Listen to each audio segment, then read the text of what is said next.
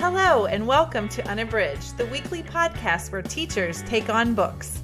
This is Sarah. Join us for bookish episodes and a monthly book club pick. This is Ashley. Find us on Instagram, Facebook, and Twitter at UnabridgedPod or go to our website, unabridgedpod.com, where the books we read are linked for purchase. This is Jen. Check out our Teachers Pay Teachers store, our Patreon page, and our newsletter. Please rate, review, and subscribe on Apple Podcasts to support us. You want opinions about books? We've got them.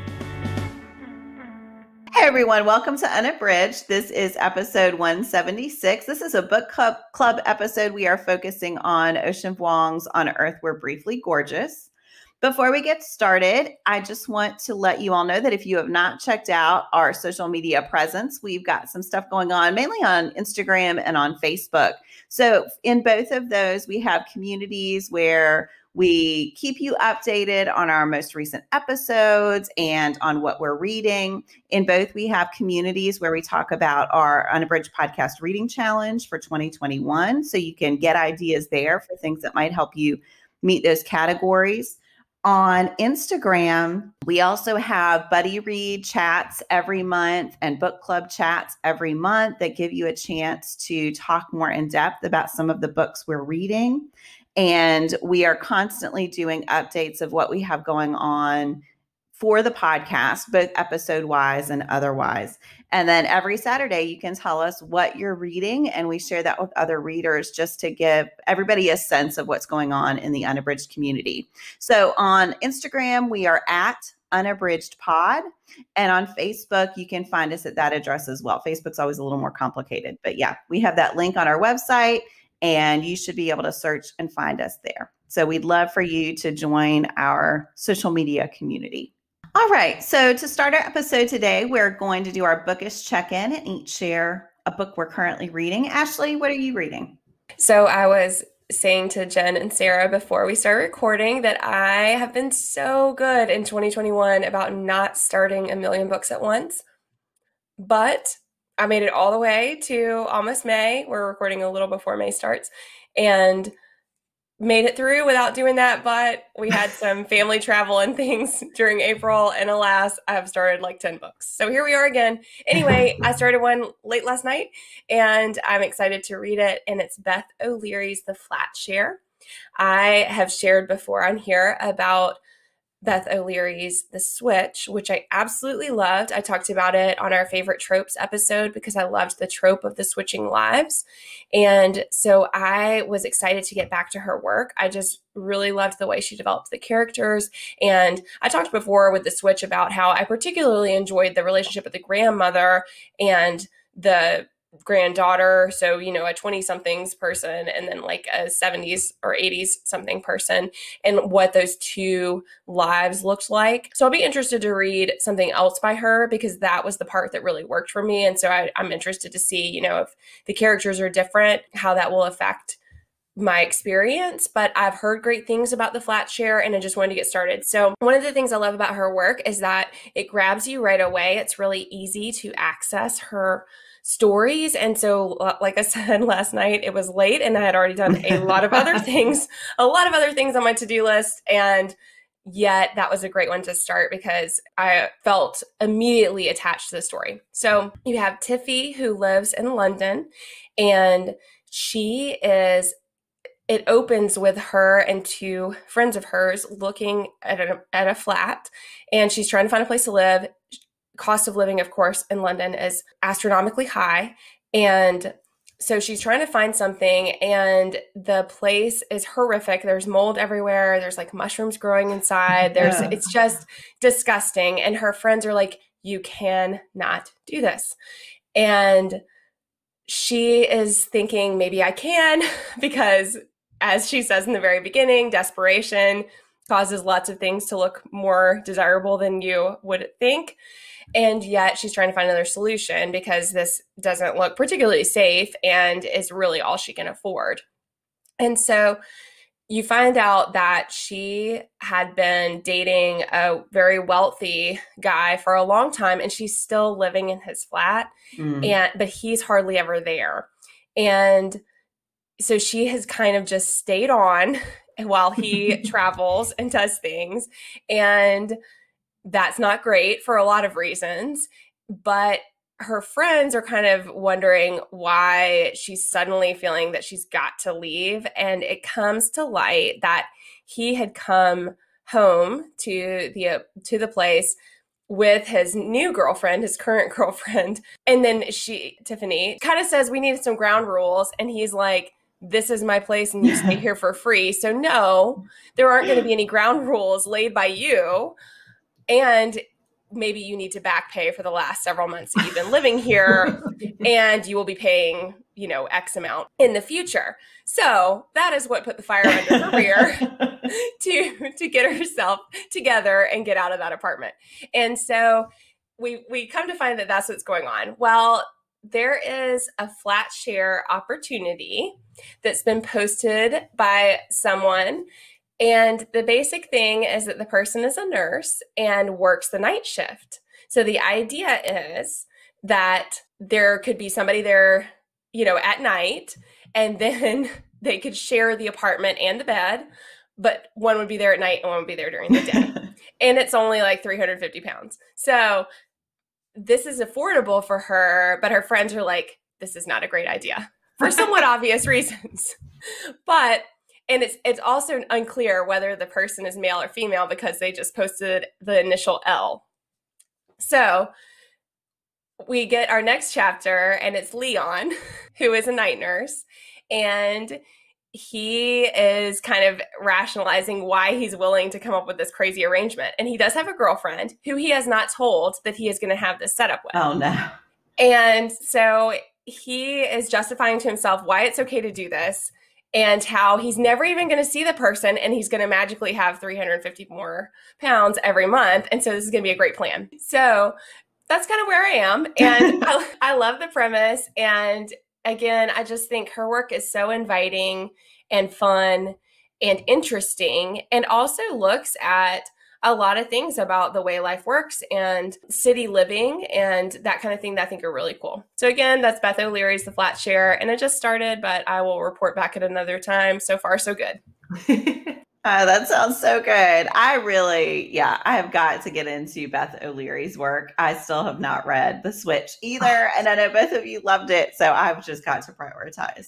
Yeah, The Flat Share is high on my TBR because I actually have the audiobook and my Kindle edition, so I really want to read that too. I love her work. The Switch was one of my favorite reads of last year, I think. Okay. Yeah, so good.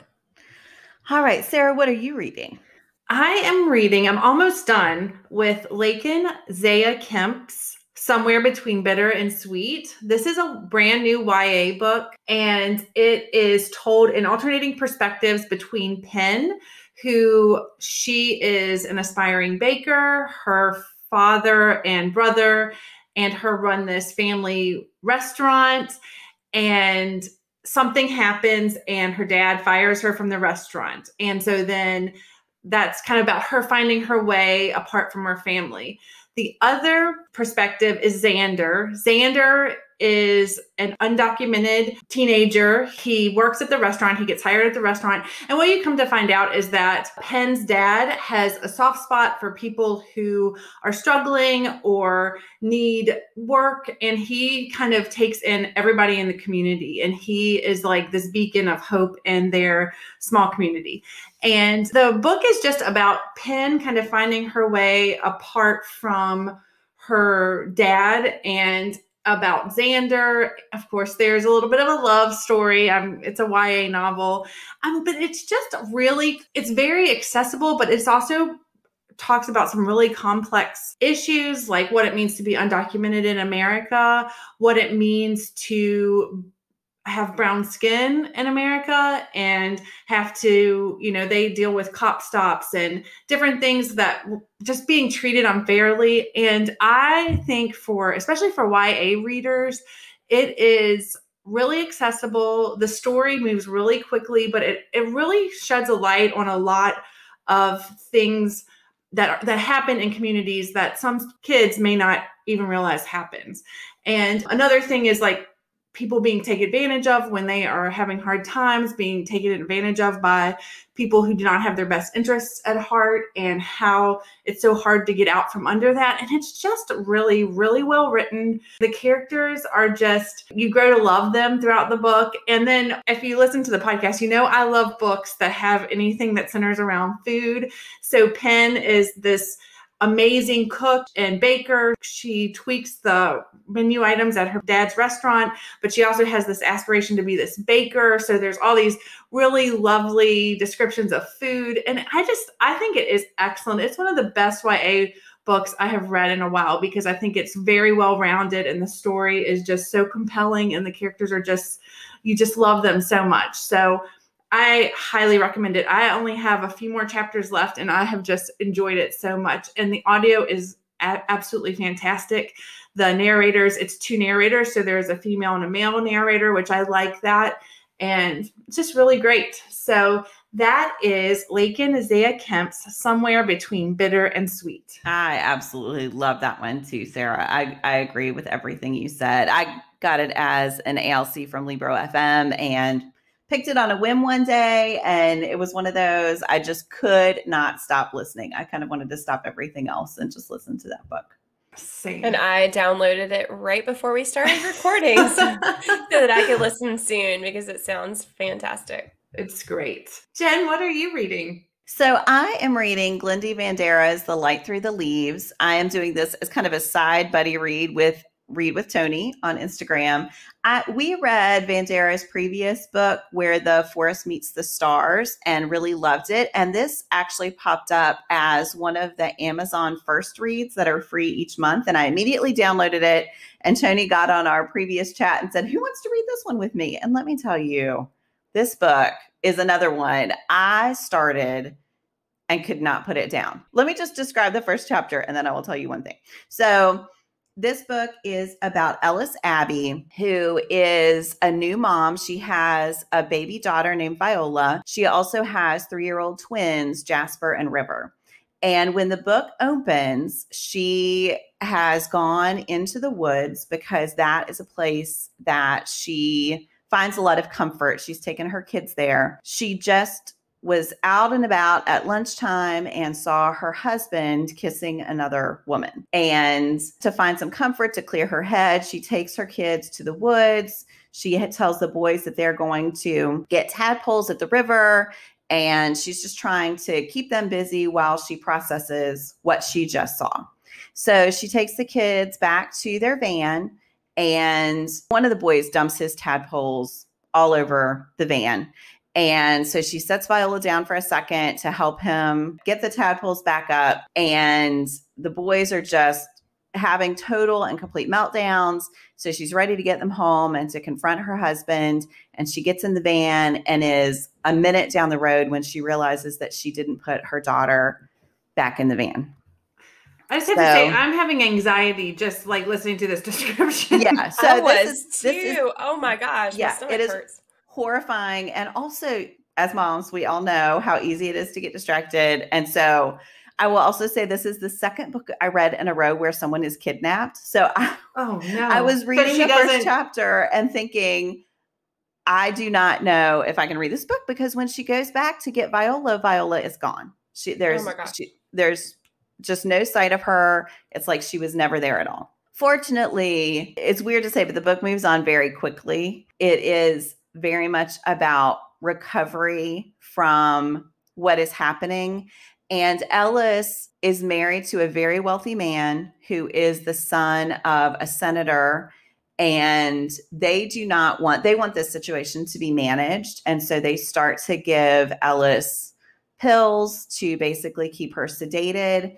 And she very much blames herself and has a lot of guilt. So she starts drinking on top of the pills. And eventually her husband says, this is all very early, so I know it sounds very spoilery, but it's all happens right up front. Eventually her husband says, I can't be with you anymore. We need to get a divorce. And she's like, no kidding. And then she finally tells him what she saw that day and says, it's partly your fault that all of this happened because this is what I saw. And she just leaves. She leaves her kids and leaves her husband. And because she says that she cannot continue to be their mom because she realizes that she has this addiction. She grew up as the child of an addicted mother and was very, very traumatized and feels that her staying would actually be worse than if she leaves. So it is just this heartbreaking premise. I really want to share one other thing, but I feel like anything after this would be very, very spoilery. So I will just say it is an amazing book.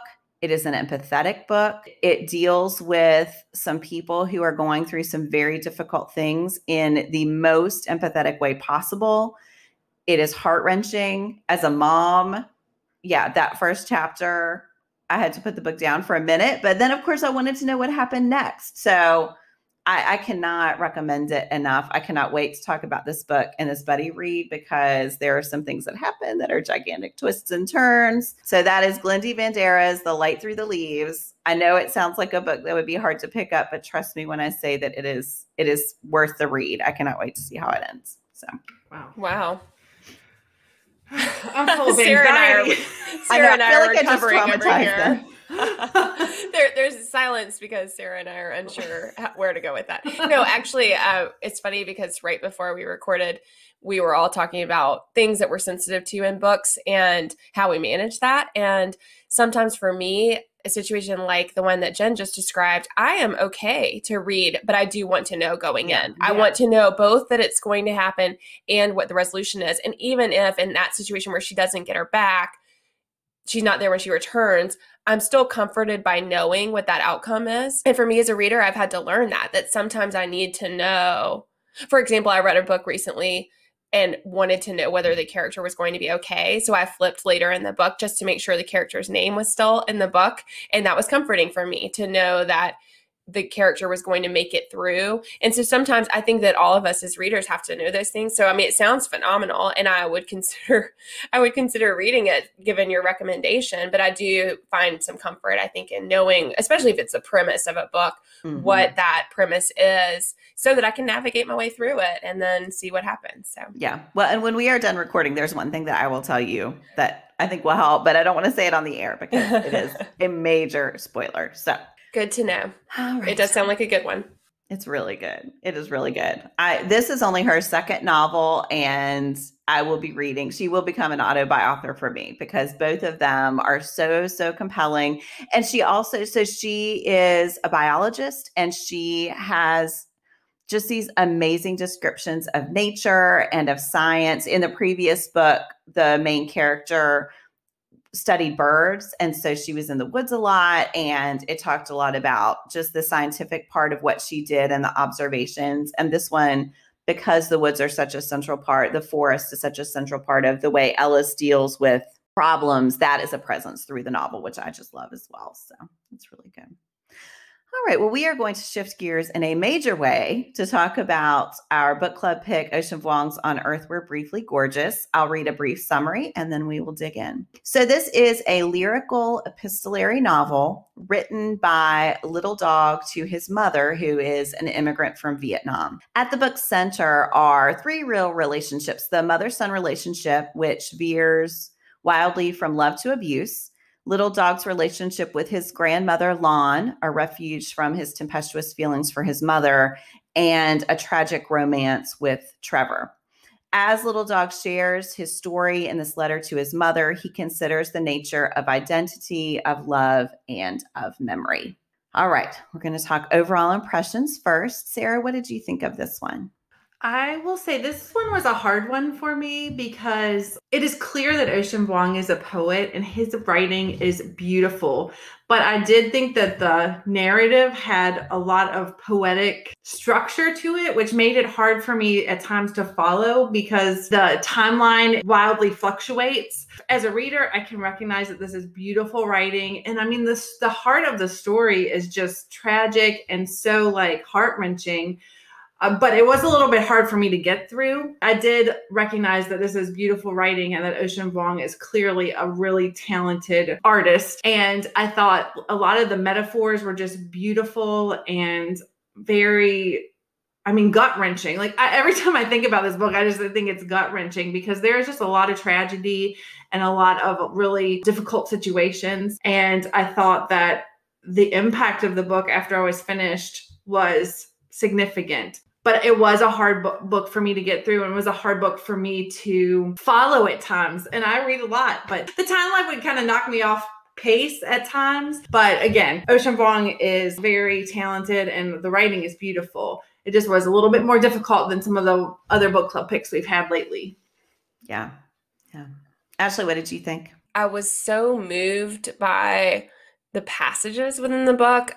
In the beginning, I felt like I was highlighting every paragraph. I think the writing is stunning, and I absolutely loved that part, but I agree with the challenge of connecting to what was happening at times. And also there were some parts that I felt that there was such a beautiful metaphor being made, but sometimes I didn't always connect to what the metaphor was. Like, it was like, for me as the reader, there were times that I knew I wasn't grasping everything that was being said. And I think that's okay. I think this is a book that would definitely hold up for a reread, and that I could dig deeper with a reread of it. But there were times that I was a little bit lost. But for sure, so for me, the beginning was really hard. And that was a lot because of the way that the violence, every single memory that the narrator has in the beginning is punctuated by violence, and it's violence from his mother. And that is heart-wrenching. And so that part was really hard for me and effective. I think that was purposeful.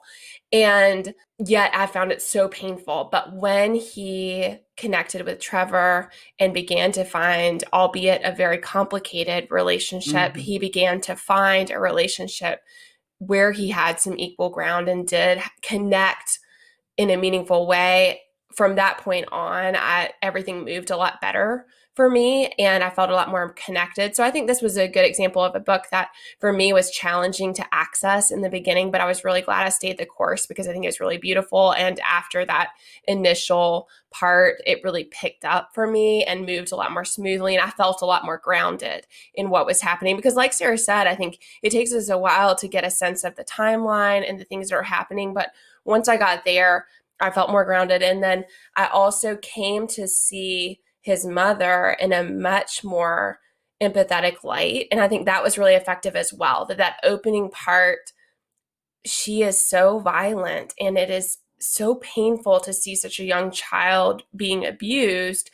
And yet that's contextualized as the story unfolds in a really beautiful and powerful way. And it just shows the generational trauma that happens and how impactful that is on each person. And so I just think, and I loved Jen's description of Lon as a refuge from his mother. And I think we see that too, of his relationship with his grandmother and how much comfort he finds in that. So I just really appreciated the way that the story unfolded, and felt that putting it all together in that way shows how complicated things are, but also how relationships can be really beautiful even when they're complex. What about you, Jen? What was your overall impression? Yeah, so I really love this one. I initially read it in print back in 2019, and I reread it for this episode. And this time I listened to the audio, which for me always makes a huge difference in the way I just process a book. So that was really interesting. Vuong actually reads the audio himself, and I feel as if he really emphasized those poetic parts of it. When I remembered back, the part that stood out to me most was his relationship with Trevor. And I remember that the writing was beautiful, but I was really focused on their relationship. So then to listen and to hear, of course, I recognize that the writing was beautiful, but to hear it emphasize that for me even more. It also really emphasized for me the fact that this book is so much about memory and the way we remember things and how we remember things, which I think contributes to that kind of fragmented nature of the timeline, because I think it's almost free association, that this happened and then this happened. And because they were similar experiences, he's going to tell them back to back, even though they were years apart. And so I thought that was emphasized as well by the audio. So I really love this book. I do think it's weird to say that I loved it, because parts of it, so much of it is so tragic and so heartbreaking. And I just feel that each of those relationships has some bright spots, but also is kind of framed by tragedy. So it feels strange to say I loved it, but I also think he has such an ability to think about what was beautiful in each of those relationships also, and to have such empathy for people who really hurt him, sometimes through carelessness and sometimes in an intentional way. But he was able to say that each of these relationships was meaningful. So I'm still processing clearly, which is strange to say about a book that I've read twice, but in some ways I feel like I'm processing more this time than I was the first time. Yeah, I think there's a lot to process in there. And I think with the tragedy, it's so vivid. There are so many scenes, and some of them are just really painful and also super vivid. And so I think that really has an impact. It's weird. I feel like I'm having to continually remind myself that this is not a memoir. Yes. Because it reads so, you're so connected to Little Dog. And he's talking to his mother and in a letter to her. And so I don't know why I'm having to continually remind myself, but it does feel as if you're walking through his life with him. And I think that's really impactful. Yeah, I felt like that even more this time. The audio, I guess because I listened to so many memoirs on audio, the audio made that feel even stronger, that I had to keep reminding myself that this is not him. And the author reading it too, sometimes that impacts me as well. But part of it is the point of view that's used, I think, makes it feel more personal. Mm-hmm. Yeah, I agree. All right, so now we're going to move to what worked for us. Ashley, what worked for you? So I think one of the things I absolutely loved was the exploration of masculinity and how that connects to relationships. And that part I thought was so masterfully done. The way that Trevor struggles to understand himself and accept himself, and the ways that he can't and the ways that he can. And I thought all of that was just beautiful. And how I think in some ways, Little Dog is more accepting of himself than Trevor is. Mm-hmm. And yet, because he's not as embedded in the toxic masculinity of the American culture as portrayed through Trevor and his father, it's women who have been in his life.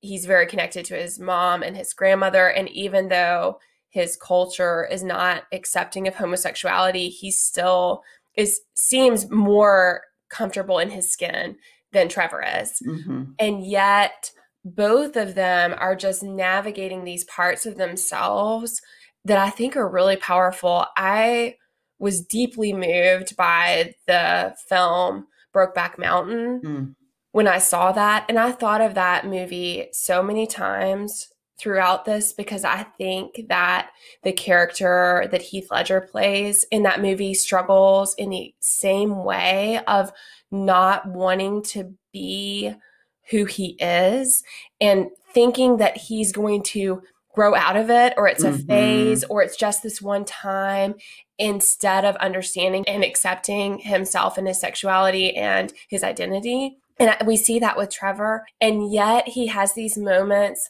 of profound tenderness. I thought that part where they go in the river and he washes off Little Dog and comforts him and shows how good he sees him to be, I just thought was really beautiful. And so I think that was the thing that was something that worked really well for me in the book, was just that Trevor was such a profoundly complicated person. And we see the role of drugs in this. I thought a lot of Dope Sick, of Beth Macy's Dope Sick when I was reading, and the way that, unbeknownst to the people who are given the prescriptions, they are in a lot of ways signed on to a death sentence. And we can see that Little Dog is only spared that death sentence because of his fear of needles, and that he knows that about himself, that the only reason he's not exactly in the same situation as Trevor at constant risk of overdose is because of his fear of the needles that kept him from getting into some of what Trevor was doing. But all of that was just really, really rich. So that was one of the things that worked really well for me. I feel a little sad not to explore his relationship with his mom and his grandmother, because I think that's another just really well done part. But in general, I loved the exploration of relationships in all of their complexity and in all of their shades of of color, some of which are really awful and some of which are really beautiful. I loved that in the book. Mm-hmm. Yeah. Sarah, how about you? What worked for you? I'm going to go toward the mother and grandmother route, but I really like the way that memories were explored and how, even though all these horrific things were happening to little dog, especially in that the front half of the book, it was almost like he was able to process the memories that Lon told him about her life and then about his mom, like Rose's life, and about how all of these things that happened to them and these really difficult things kind of formed them into the people that they were, which gave little dog kind of this grown-up understanding of why his life was the way that it was. Even though it wasn't right, he was almost able to, he was just so wanting to please these two women in his life. I just thought all that was really powerful, tragic, and really hard to read. But I really liked the way that Vuong explored the way that memories and the way that things happen to us, especially traumatic things, happen to us early in life, that they play out for years and generations almost to come. And I thought that was all really powerful. How about you, Jen? What worked for you? Both of you said things that I absolutely agree with. I agree that those things worked for me as well. So when I thought back on the book, I said that I remembered Trevor most, and then definitely I remembered his mother. And I wish I had remembered Lon more, because I thought their relationship was so beautiful. And I thought, often when we're kids, we think our parents are perfect, and then we learn about their humanity and their imperfections. And I thought with Little Dog, it was almost the opposite. His youthful understanding of his mother was so much about the abuse and that unpredictable violence. And as he got older, he came to understand her love for him more. And I thought Lon was such an important part of that in revealing these layers of his mother's story and of her story, and in the ways his mother had to struggle to understand who she was. And that was such an essential part of Little Dog understanding himself.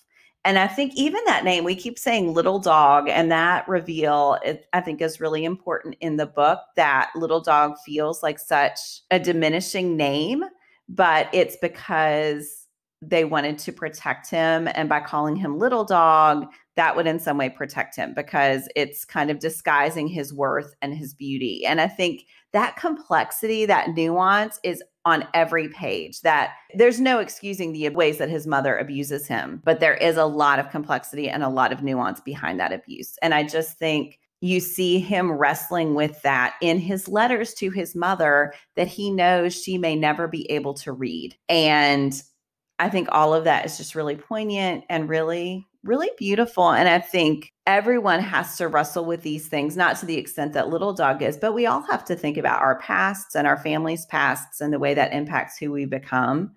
And we all have to move forward from that in some way and begin to take responsibility for ourselves. And I think that's a really important journey that we see him taking. So yeah, I love all of that. Yeah, I thought that with the unveiling of the connections to Lon and then how that helped him understand his mom, Rose, was just really beautiful. All right. Well, each of us now will share just one quotation, even though I'm sure we all marked a lot of quotations in this book. Sarah, what's a quotation you'd like to share? So yeah, this book is full of beautiful quotations. The one that I chose is maybe one that isn't as lyrical in in the actual words, but I thought it was the whole scene that comes after. I found that this was very poignant for me. So the quote is, "That night I promised myself I'd never be wordless when you needed me to speak for you. So began my career as our family's official interpreter. From then on, I would fill in our blanks, our silences, our stutters whenever I could. I code switched. I took off our language and wore my English like a mask so that others would see my face and therefore yours." And this came after this horrific scene where they're trying to order oxtail from the butcher and they don't have the English word for it.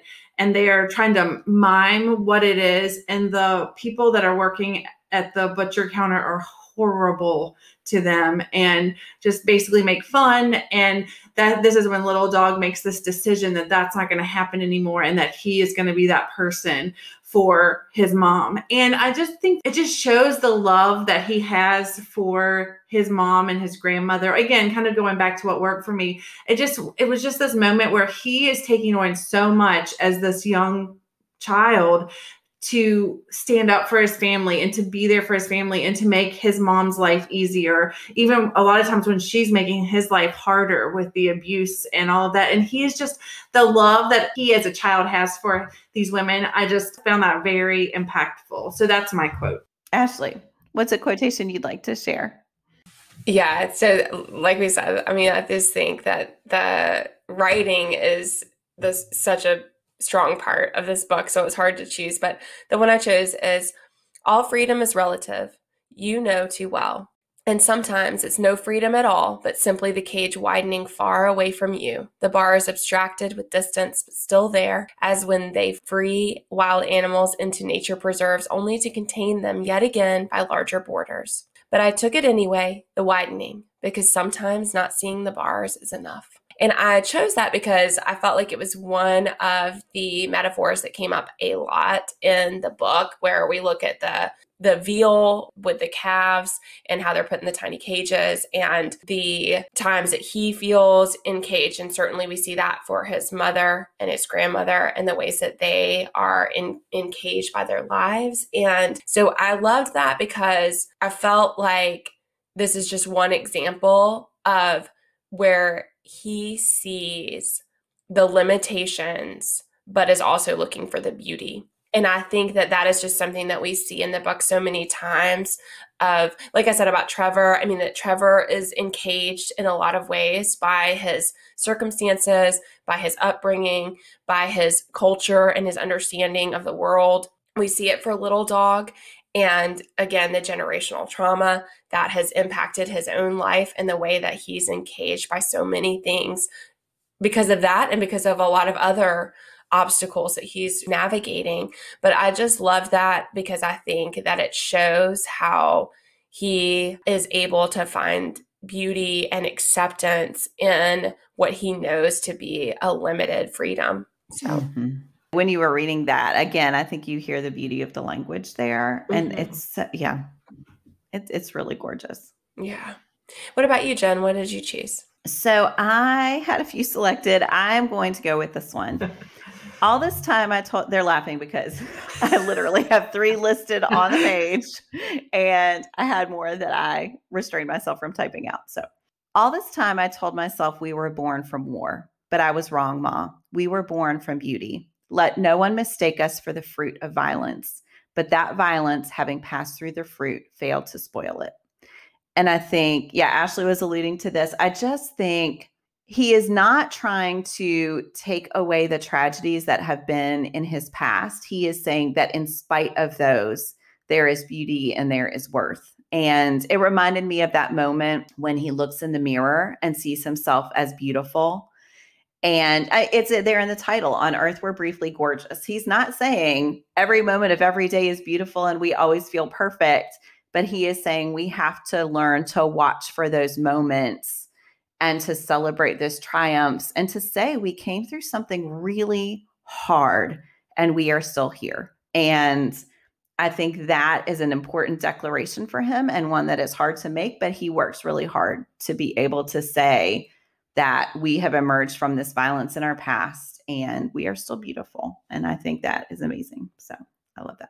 Yeah, that was one of my most favorite quotes as well. Just that, I mean, I absolutely love her. You know, he's just saying we are not the fruit of the violence. Mm-hmm. And I think that is so powerful. That actually reminded me of Chanel Miller's Know My Name and how she was like, this thing that happened does not define me.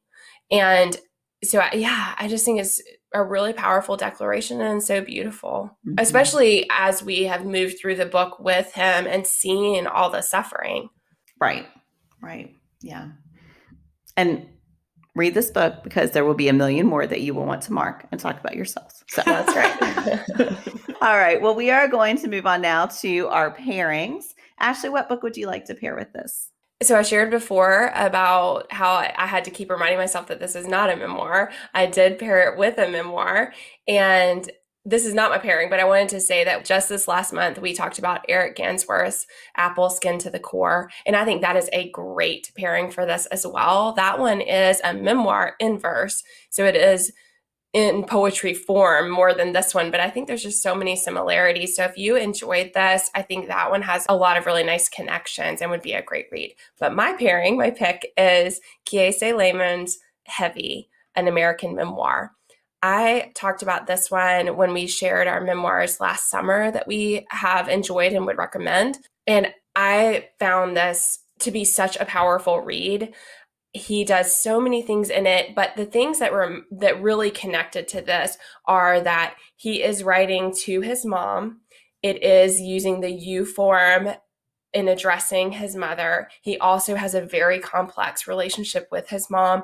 There is abuse that comes from generational trauma that results in suffering for him. So there's just so many connections as far as the way that violence has shaped his life, and also the exploration of being in America and what that means for him. He talks about being Black, being homosexual, what that means in America, looking at the toxic culture that surrounds him and the ways that he is seen by the larger American culture. And so I just think there's a lot of similarities as far as the family connections and also the looking at, so for Little Dog, he's Vietnamese American.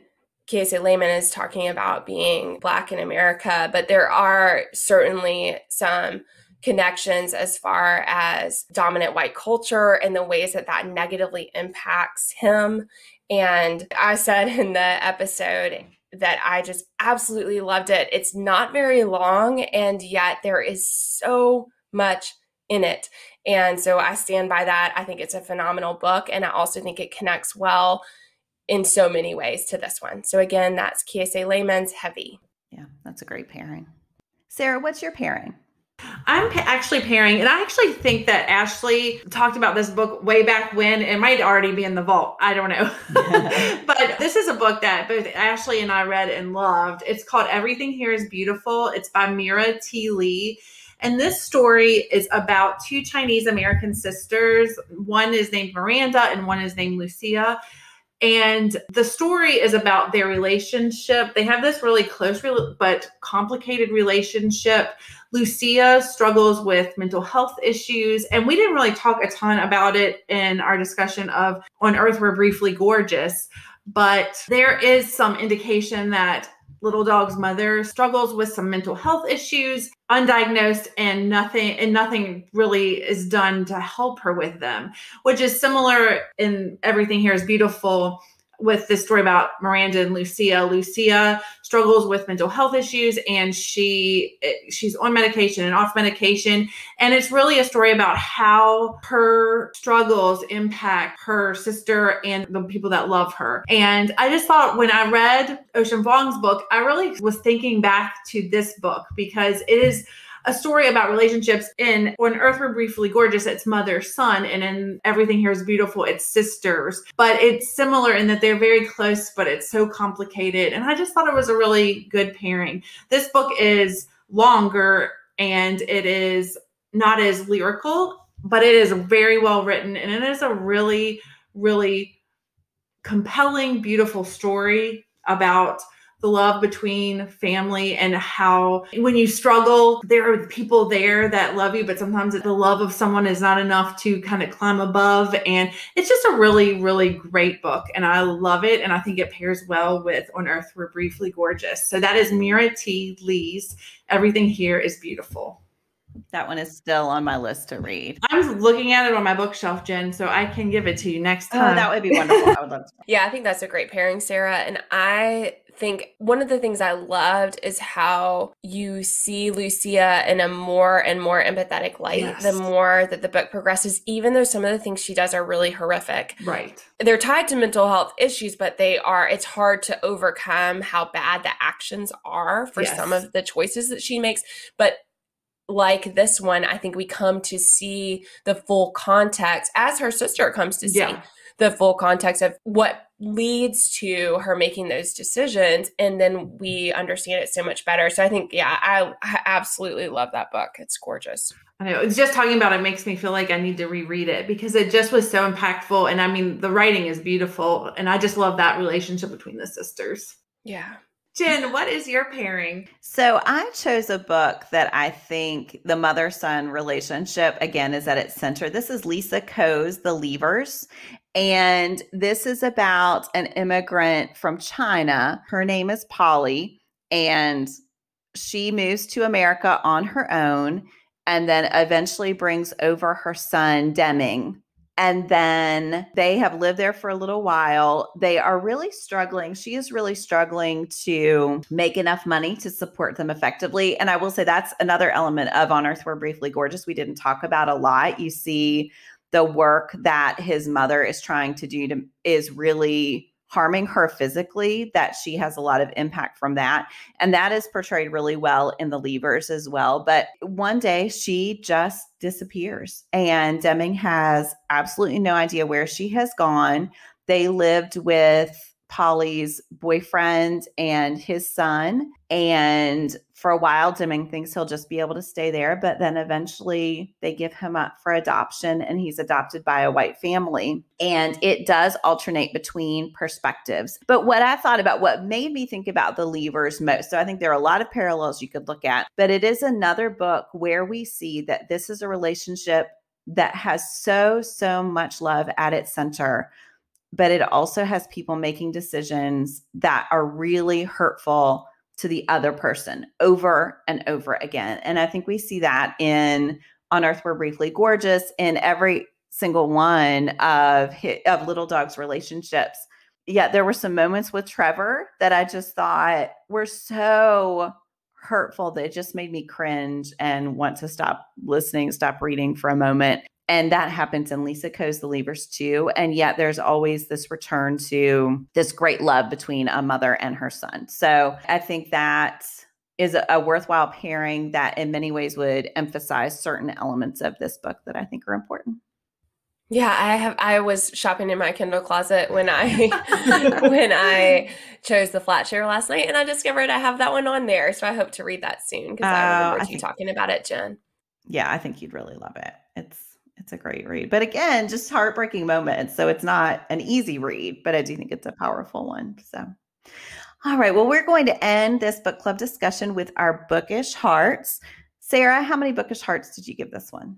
I'm going to give it 4 bookish hearts. It was a hard book for me to read, but I can recognize how beautiful it is. And I just think that the story is a beautiful story. And I think he tells it very well. Okay. Ashley, how about you?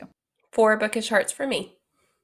What about you, Jen? I'm giving it 5. I think I gave it 5 the first time, and I think I appreciated more about it with the rereads. So yeah, I'm going to stick with 5. All right. To end our episode today, we are going to do our Give Me One. And today's topic is one thing you like to do with your family. Sarah? So I'm going to be very selfish and say something that I like to do with my family, but I don't know if my family likes to do it. I just drag them to do it. But the question is one thing I like to do. So I love to go hiking. I enjoy being in the mountains. We are very fortunate to be in the beautiful mountains around here, and there's wonderful hikes. So I really enjoy being outside and doing that with my family. I did scar them once because we asked about a hike that our kids could do, and someone gave us wrong information that worked at the park. And we went on a 4.5-mile hike with little ones, and there was an incline that was 750 feet in rocks. And so I scarred my children. So now they don't trust me when I'm asking them to take a hike. But that's one of my favorite things to do. I love that too. Ashley, how about you? One of the things that I love to do with my family is travel. And if you've been following me on Instagram, you know we are less than 10 days when this comes out away from a big travel adventure. We are heading to Agadir in Morocco, and we'll be there for 3 months. And then we're going to Madrid, Spain. And this has been in the works for a very long time, but was put on hold and has been kind of in limbo for quite a while, but we are going and are excited to make that adventure. We love to travel, but like Sarah said about hiking, travel is that way too, that there's certainly a lot of tumult involved and you don't always know exactly what you're going to get, but we try to make sure we have a few high points that we can really cling to for the kids. And we do that leading up to going and find some things that we think they can be really excited about. And then when we travel, we try to make sure that we have those peak moments and that when we look back on it, that we really point those things out. And that really helps. I think it helps myself and I think it helps them too. So that's something I love. And if you're interested in keeping up with our adventures, we have an Instagram account, Nature and Narration is what it's called. My life partner is going to be writing a book. And so that's where we got that title from. But so if you want to follow us, you can follow on that account and we'll be sharing pictures and stuff about our adventure. So what about you, Jen? So I am debating which thing to say. And I think I'm going to do the one that makes me sound horrible, but I'm just going to say it. So we, like each night before the kids go to bed on a school night, we let them pick a show that we watch together. And I will say, if you have not watched Nailed It, that is on Netflix. And we eagerly look forward to each episode. And there was recently a new season where there were partners who were doing the Nailed It challenges. And we just love that show. It makes us laugh so hard.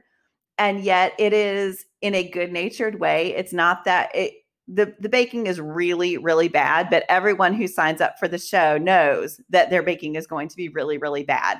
And so it's more this like everybody's just there supporting each other and laughing at each other and laughing with each other. And this has been one of our staples during quarantine, and it has continued that, yeah, we just really love Nailed It. It's so funny. If you have not watched it, oh my goodness. As someone who cannot bake, I have a lot of empathy for these people, and they'll roll out this amazing cake and they'll say, okay, you have an hour and a half to make this thing that I couldn't do. You could give me a year and a half and I could not create anything that looked like that cake. And yeah, so it's a fun show. So I know that makes me sound like the inside introvert I am, but this is where I am. I try to do something more virtuous sounding, but sorry, we watched Nailed It. That one sounds great, Jen. I haven't watched that. Oh my gosh, Ashley. I love the Great British Baking Show. I'm sure that has come up on here before. And I love it because of that, because when people, it's just a good natured approach. And so I like that. And whereas a lot of the other shows, I love to watch people cook, but a lot of them are that more cutthroat attitude and it's a lot more competitive. And I don't appreciate that part. So I that sounds great. That's right up my alley. You have got to watch it. It is so funny. It is. Yeah. Anyway. And the host is great. Yeah. And there's a Jacques who is a legit amazing pastry chef who's on every episode. And yeah, they're just really sweet. And they always try to find something nice to say, but they're also laughing. Anyway, it's great. Okay. Well, with that, we are going to end our episode. I will say we are doing a book club chat on Instagram about On Earth We're Briefly Gorgeous. If you would like to join, you can just message us at Unabridged Pod. We would love to have you join us and share your thoughts about the book. Thanks so much for listening. Do you have comments or opinions about what you heard today? We'd love to hear them. You can find us on Instagram, Facebook, and Twitter at Unabridged Pod or on the web at unabridgedpod.com for a list of ways to support us. We'd like to thank Jared Featherstone, who composed our theme music, Strings of Light, and Katie Amy of Amy Photography, our podcast photographer. Thanks for listening to Unabridged.